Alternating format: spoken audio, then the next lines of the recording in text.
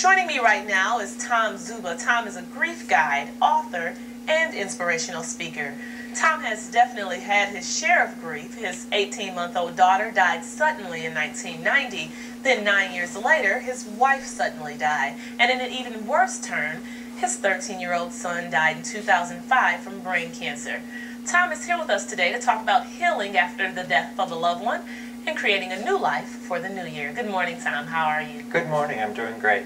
Well, it is certainly hard to go through the death of a loved one, but to lose your entire family, that's devastating. How did you move forward after enduring so much pain?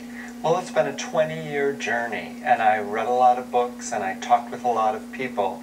But one of the things I realized is that even though conventional wisdom suggests that we keep busy and we keep busy, sooner or later I needed to take time to simply be with myself, to be with my new life and figure out what was I going to do now? What am I going to create? And I created these 10 steps that we're going to talk about, which are posted on my website, which is www.tomzuba.com. So if anything kind of feels right to you, by all means visit my website. Well, you talk about creating a new life in the new year. What are those steps that you suggest a grieving person take, whether it's grieving over a loved one or over some other loss in your life?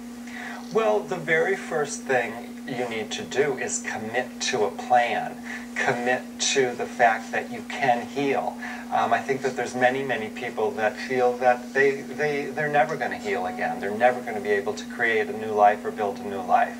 So commit to healing, set the intention to heal. That's where you need to begin.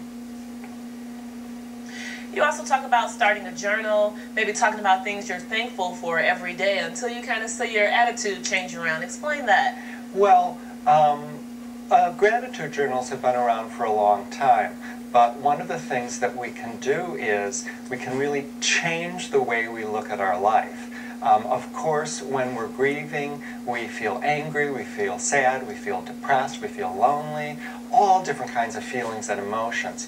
But if we add one other aspect to our life, and that's gratitude, then we can slowly begin to change. So my recommendation is commit to spending time every single day to look for things you're grateful for. And in the beginning, maybe it's a soft pillow. Maybe it's the fact that the day's over and you can go to bed. But look for things to be thankful for.